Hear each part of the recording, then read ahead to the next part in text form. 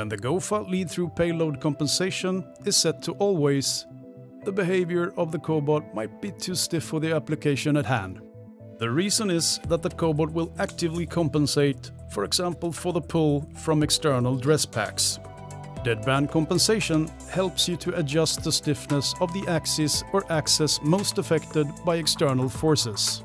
Let's get started. In Robot Studio, click Request Write Access. Go to Configuration, Motion, Arm, and in this case Axis 5. Then scroll down to Lead through Load Compensation Deadband.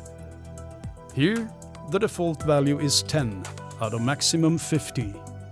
The higher the number, the stiffer the parameter becomes.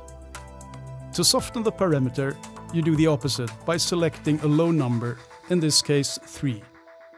Then click OK and you're done.